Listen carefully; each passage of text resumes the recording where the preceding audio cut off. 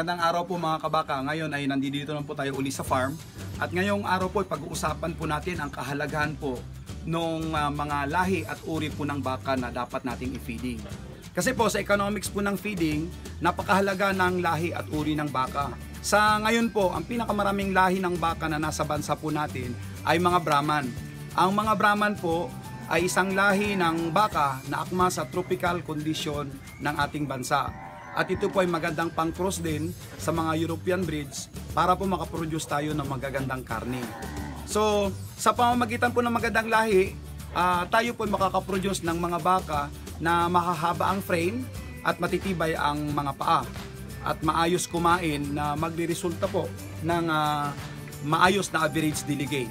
So, sa mga kababayan po natin gustong mag-feeding ng baka, ay dapat po nating suriin anong lahi at uri ng baka na ating bibilin upang di po masasayang ang ating mga oras at tayo po ay kikita sa pamamagitan ng value adding through feeding.